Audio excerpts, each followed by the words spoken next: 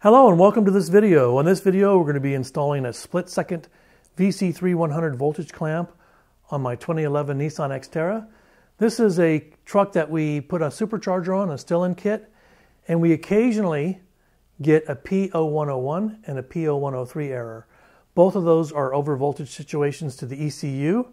So what I've done so far is I've actually replaced the mass airflow sensor with the newer model, which Nissan recognized they had a problem with some of these errors in the 2011 model series. So they came out with a new sensor, so that's been replaced.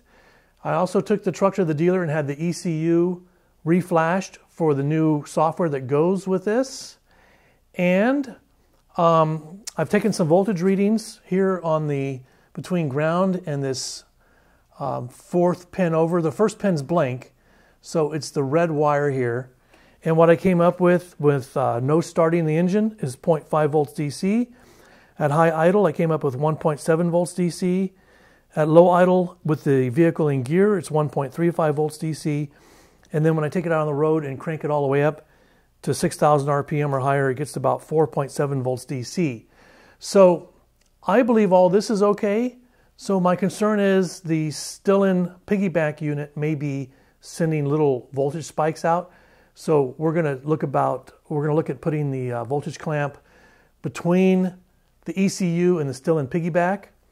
But before I do that, we're going to take a look at it and make some measurements and see if we can get to the root cause and see if that's indeed the issue or not. And we're probably going to set this to around 4.85 volts, which is a little over what we think we need. But we're hoping that if there's little minute spikes, it'll cancel them out. So we're going to get started on that here in just a second, and I'll show you what that we're going to do. All right, so the first thing I'm going to do is I just wanted to recheck some of my past work.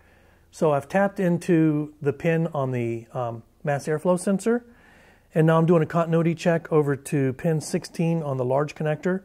On this one, it's a white wire, and my continuity is 0.2 ohms, which is good. That's about the value. This particular meter doesn't have a zero setting. So that's about the particular value of this type of lead. So that's good.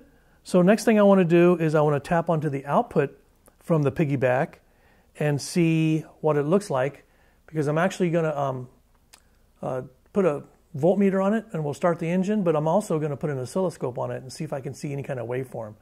So I'll get that all set up and then we'll check it out. Okay, at this point I've tapped into the pin 4 of the output going to the ECU from the still-in piggyback, and we're going to get some voltage readings. So the first thing we're going to do is key on and get a voltage reading, and then we'll start it and get an idea of what's going on. So we'll check that out.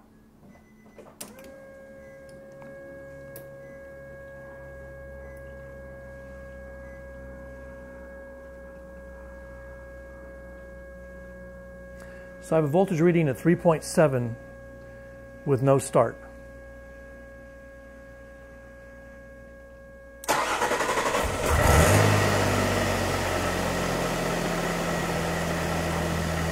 Okay, so with a high idle, it's about 1.8 volts.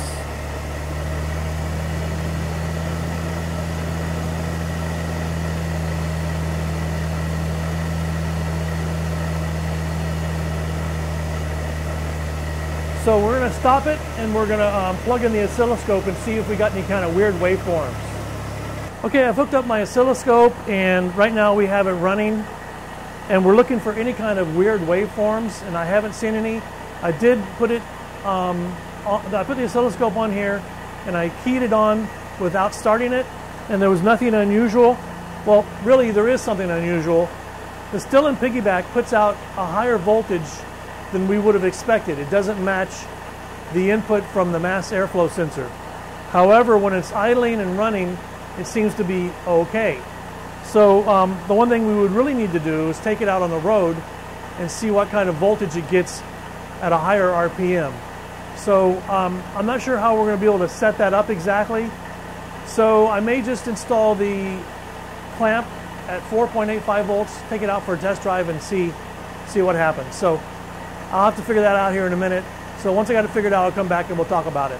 All right, so I'm getting ready to adjust this clamp, and I think we're going to adjust it to about 4.8 volts. So the first thing I'm going to do is turn my DC power supply on to 12 volts input. You can put it up to about 13.5, 14 volts. I'm going to go with 12. And then I'm monitoring my output right now, and it says 6.7 volts DC. So if I take my potentiometer adjustment tool, and we go for this one right here, we should be able to adjust it down, which I'm doing now. And I'm going to adjust it to an output of 4.75, 4.8, somewhere in that range. It's a 10-turn pot. So, and that's again with 12 volts input.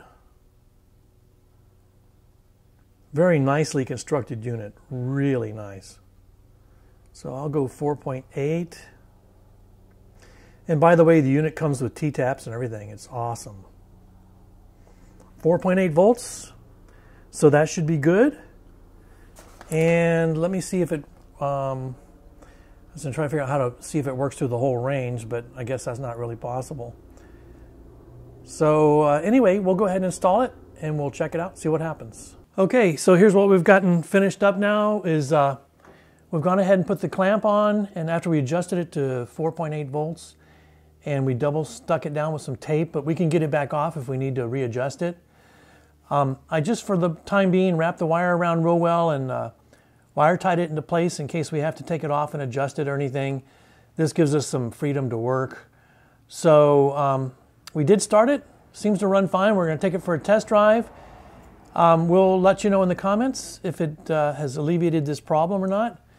And that's it. Thanks for watching.